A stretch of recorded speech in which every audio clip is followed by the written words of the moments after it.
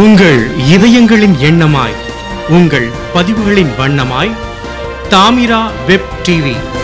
உங்கள் பதிவு நிரந்தர பதிவு. உடனே நான் கமலை வந்து மாநிலத்திலேருந்து நம்ம பண்ண ஆக்டிவிட்டீஸ், முக்கியமான ஆக்டிவிட்டீஸை, ரொம்ப டைம் கம்மியாக இருக்கிறனால ரொம்ப முக்கியமான ஆக்டிவிட்டீஸை மட்டும் கமலை பேசணுன்னு கேட்டுக்கிறேன். இது வந்து நம்ம பிப்ரவரி மாதம் இயக்கத்தோட 50வது மாத கணக்கு வெளியிட்டோம். இயக்கத்தோட வெளிப்படைத்தன்மையில் முக்கியமான ஒன்றா பார்க்கப்படுற நம்மளுடைய கணக்கு வெளியீடு வந்து பிப்ரவரி மாதத்தில் 50வது மாதமாக வெளியிட்டோம். இப்போ வந்து 60வது மாதம் வெளியிட்டிருக்கோம். அடுத்த மாதம் வெளியிட்டோம்னா 61. இது வந்து கண்டினியூஸாக ஒவ்வொரு மாதமும் 5ஆம் தேதிக்குள்ளார நம்ம மாத கணக்குகளை வெளியிட்டு வரோம். ஃபேஸ்புக்கில், வெப்சைட்டில் கூட இருக்குது. ஏதாவது கணக்கில் சந்தேகம் இருந்தது அப்படின்னா மற்றவங்க ஃபேஸ்புக்கில் எழுதுறதெல்லாம் நம்பாமல், ஏதாவது டவுட்ஸ் இருந்துச்சுன்னா நம்மக்கிட்ட டேரெக்டாகவே கேட்டு நீங்கள் தெளிவுபடுத்திக்கலாம். அடுத்து, இது வந்து இந்த வருஷம் நடந்த ஒரு முக்கியமான பிரச்சாரம்.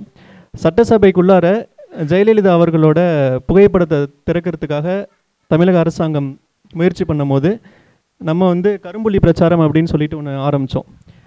அரசாங்கம் சார்பில் சொல்கிற கருத்து என்னென்னா, அவங்க வந்து குற்றவாளி இல்லை அப்படின்ட்டு உச்சநீதிமன்றம் சொல்லிடுச்சு அப்படின்ட்டு மக்கள்கிட்ட வந்து ஏமாற்றிட்டு இருக்காங்க.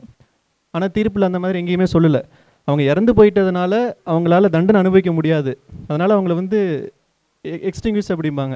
அவங்க தண்டனை அனுபவிக்க முடியாத நிலையில் வந்து அவங்க இருக்கிறதுனால அவங்களுக்கு வந்து தண்டனை கிடையாது அப்படிங்கிறத அவங்க தீர்ப்பில் சொல்லியிருக்காங்க. ஆனால் மக்கள்கிட்ட வந்து இந்த மாதிரி அவங்க குற்றவாளி இல்லைன்ட்டு தீர்ப்பில் சொல்லிட்டாங்கன்ட்டு அதிமுக சார்பாக டிவி விவாதங்களில் பேசுகிறவங்கலாம் சொல்லி மக்களை திசை திருப்பிட்டு இருக்காங்க. ஸோ இந்த மாதிரி வந்து மக்களை திசை திருப்புறதை தடுக்கிறதுக்காக தான் இப்போது நீதிமன்றங்கள் கொடுக்குற தீர்ப்பை கூட நாங்கள் தமிழில் மொழிபெயர்த்து எல்லாத்துட்டும் அனுப்பிச்சிட்ருக்கோம். அது எல்லோரும் படிச்சுட்டு உங்களுக்கு ஏதாவது ஃபீட்பேக்ஸ் இருந்துச்சுன்னா சொல்லுங்கள், அடுத்த டைம் வந்து நம்ம இம்ப்ரூவ் பண்ணிக்கலாம். அடுத்து, இது வந்து நம்ம ஆர்டிஐயில் கேட்ட ஒரு முக்கியமான தகவல். ஸ்டெர்லைட்டு பிரச்சனை வந்து எல்லாருக்கும் தெரியும், பக்கத்தில் தான் இருக்குது. ஏற்கனவே உச்சநீதிமன்றம் ஸ்டெர்லைட்டுக்கு 100 கோடி ரூபா அபராதம் விதிச்சாங்க. அந்த அபராதத்தை அந்த மாவட்டத்தோட, அந்த ஏரியாவோட வளர்ச்சி பணிகளுக்கு பயன்படுத்தணும் அப்படின்னு சொல்லிட்டு அந்த உத்தரவுலையும் இருக்குது. அது வந்து தமிழ்நாடு கவர்மெண்ட்டுக்கு ஸ்டெர்லைட் நிர்வாகம் கொடுத்துடுச்சு. அந்த பணத்தில் வந்த வட்டியை எடுத்து கூட நம்மளால் செலவு பண்ண முடியாமல் நிலைமையில தான் நம்ம மாவட்ட நிர்வாகம் இருந்திருக்கு. அது வந்து நம்ம ஆர்டிஐ மூலமாக கேட்ட கேள்வியில் தான் வெளியே தெரிய வந்துச்சு. 35 கோடி ரூபா மீதி இருக்குது. அதை வந்து இன்னும் அவங்க செலவு பண்ணவே இல்லை. இப்போது ரீசெண்டாக தேசிய பசுமை தீர்ப்பாயம் வந்து திருப்பியும் ஒரு 100 கோடி ரூபா அபராதம் விதிச்சிருக்காங்க. அது வந்து அபராதம் கிடையாது, ஸ்டெர்லைட் நிர்வாகம் வந்து தானாக முன் வந்து நான் 100 கோடி ரூபா செலவு பண்ணுறதுக்கு தயாராக இருக்கும்னு சொன்னதுனால இதுக்கெல்லாம் நீங்கள் செலவு பண்ணுங்கள் அப்படின்ட்டு தேசிய பசுமை தீர்ப்பாயம் கேட்டிருக்கு அவங்கக்கிட்ட. ஸோ இன்னொரு 100 கோடி வரப்போகுது.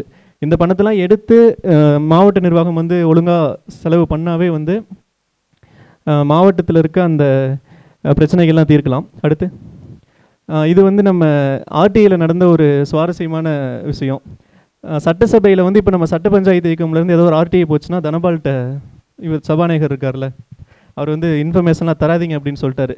நம்ம இயக்கத்திலேருந்து இப்போ ஆர்டிஐக்கு வந்து இன்ஃபர்மேஷன் தரதில்லை போகலாம். சட்டசபையில் தண்ணிக்கு எவ்வளோ செலவு பண்ணுறீங்கன்னு சொல்லி கேட்டது ஃபஸ்ட்டு ஒரு ஆர்டிஐ பதில் வந்துருச்சு. 5 லட்ச ரூபா ஒரு வருஷத்துக்கு சட்டசபைக்குள்ளார தண்ணிக்கு மட்டும் செலவு பண்ணுறாங்க, குடிநீருக்கு மட்டும்.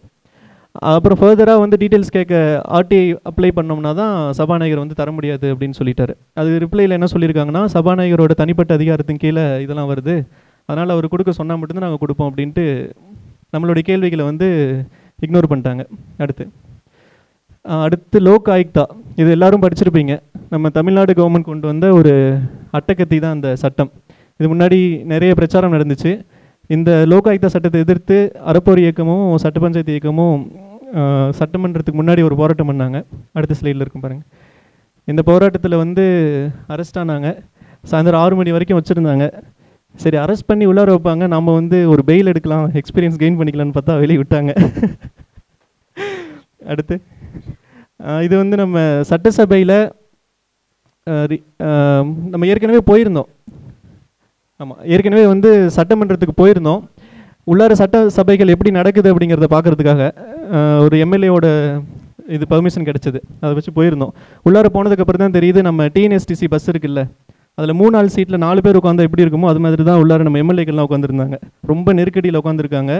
நம்ம கேமராவில் அந்த கட் பண்ணி கொடுக்குற வீடியோவில் பார்க்கும்போது உள்ளார எவ்வளோ பிரச்சனை இருக்குங்கிறது தெரில. உள்ளார எம்எல்ஏங்களுக்கே பிரச்சனை இருக்குது, அவங்க எப்படி நம்மளுடைய பிரச்சனை தீர்க்க போகிறாங்கிறது தெரில. அதுக்கப்புறம் ஏற்கனவே இதெல்லாம் போயிட்டு வந்ததுக்கப்புறம் ஒரு ரெக்கமெண்டேஷன் அனுப்பிச்சிருந்தோம், எவ்வளோ செலவு பண்ணியாவது ஒரு புது சட்டமன்றம் கட்டணும் அப்படின்ட்டு. அப்புறம் முன்னாடி போனதுக்கப்புறம் தான் தெரிஞ்சது உள்ளார குடிநீருக்கு வசதி இல்லை, நம்ம எடுத்துகிட்டு போகிற பொருட்களை வைக்கிறதுக்கான பாதுகாப்பு பெட்டக வசதி இல்லை. அப்புறம் இது எல்லாத்தையும் ரெக்கமெண்டேஷன் அமைச்சிருந்தோம். அடுத்த டைம் வாய்ப்பு கிடைச்சா போய் பார்க்கணும் என்னென்ன மாதிரியான இம்ப்ரூவ்மெண்ட் நடந்திருக்கு அப்படின்ட்டு. அடுத்து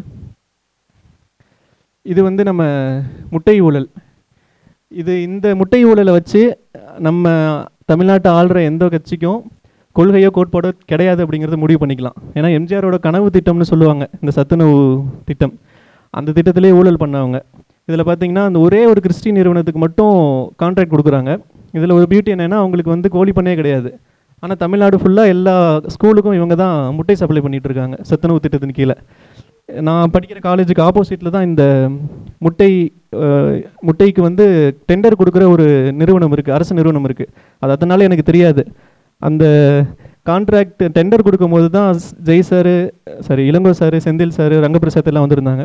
அப்போ போய் பார்த்தபோது தான் உள்ளார தெரிஞ்சுது அந்த சின்ன ஆஃபீஸ்க்குள்ளார தமிழ்நாடு ஃபுல்லாக முட்டை சப்ளை பண்ணுறதுக்கான டெண்டர் அங்கே தான் நடக்குது அப்படின்ட்டு. அதுக்கப்புறம் அன்றைக்கி டெண்டர் கேன்சல் ஆகிடுச்சு. அடுத்து போங்களேன்.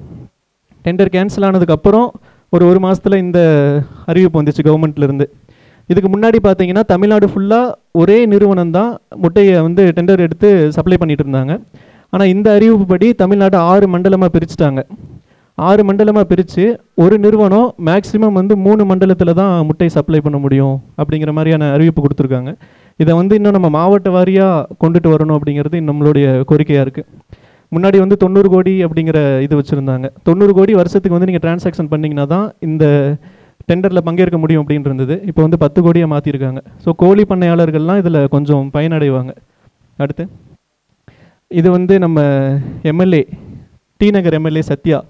இது நம்ம கூவத்தூர் ரிசார்ட்டில் வந்து இருந்தாங்கல்ல எம்எல்ஏ. அப்போ வந்து ஒரு வீடியோ வெளியே இருந்துச்சு. அப்போ ஒரு எம்எல்ஏ வந்து சாக்ஸ் போட்டுக்கிட்டு உள்ளார எப்படி இருக்குது அப்படின்னு சொல்லி கேட்கும்போது நாங்களாம் மட்டன் பாயை சாப்பிட்டுட்டு நல்லா தான் இருக்கும் அப்படின்னு ஒரு எம்எல்ஏ சொல்லியிருப்பார். அவர் தான் இந்த எம்எல்ஏ. இவர் வந்து தமிழ்நாட்டில் ஒரு ஓட்டர் ஐடி, ஆந்திராவில் ஒரு ஓட்டர் ஐடி ரெண்டும் வச்சுருந்துருக்காரு. வச்சுருந்தது பிரச்சனை இல்லை, அதை வந்து மறைச்சிட்டு எலெக்ஷனில் நின்னார். அதுதான் தப்பு. ஸோ அது வந்து நம்ம வெளியிட்டோம். இப்போ அடுத்து வழக்கு தொடர்றதுக்கான வேலைகள் நடந்துகிட்ருக்கு. அடுத்து இது வந்து ஜாக்டோ ஜியோ. நம்ம சட்ட பஞ்சாயத்துன்னு பேர் சொன்னோம்னாவே ஜாக்டோ ஜியோ தான் எல்லாருக்கும் ஞாபகம் வரும். இது வந்து ரொம்ப சுவாரஸ்யமான வழக்கு. நான் அப்புறம் பாலாஜி பிரேம்குமார் இந்த வழக்கு தொடுக்கிறதுக்கான அட்வொகேட் இவங்களாம் வந்து டூர் போயிருந்தோம் ஆந்திராவுக்கு. சனிக்கிழமை வந்து ஃபோன் பண்ணாங்க இந்த மாதிரி வழக்கு போடணும் அப்படின்ட்டு. வெள்ளிக்கிழமை தான் அவங்க ஜாக்டோ ஜியோ அறிவிப்பு கொடுக்குறாங்க. அப்புறம் சனிக்கிழமை வழக்கு போடலான்ட்டு முடிவு பண்ணி ஆந்திராவில் மலை மேலே உட்காந்து அஃபிடவிட் டைப் பண்ணி திங்கக்கிழமை காலையில் வந்து ஃபைல் பண்ணோம்.